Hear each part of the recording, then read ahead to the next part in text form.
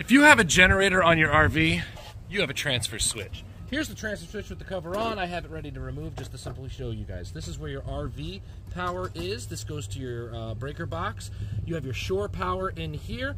You have your generator power in here. Now what the transfer switch does is it doesn't allow power to come in from both sources at one time. So it'll default to your shore power always. If you have shore power here, there's energy in here. This switch is gonna go in, allowing power to go through your RV.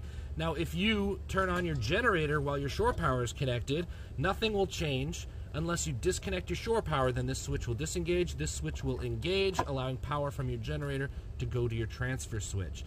Now you have 120 here, 120 here, and your neutral here. Same here, 120, 120 neutral, and your ground is going to be on the side. I recommend you don't work on this without a professional. My name is Justin Green. I'm with Go Green Mobile RV Repair, certified RV repair tech, and this is RV stuff you should know.